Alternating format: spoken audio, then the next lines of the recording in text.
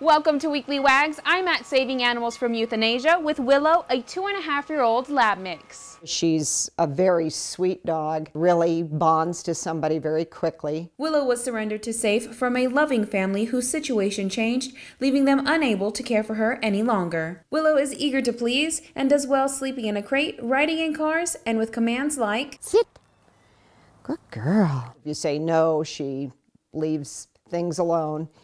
So I think she's very smart and really wants to please you, which is great attributes for any dog. Willow is ready for a family that loves to run and play, though if you already have furry friends, it's good to know that Willow is not a fan of female dogs, but she does get along well with cats and male dogs. I think she needs an active family or a couple or a single person, somebody that really will exercise her.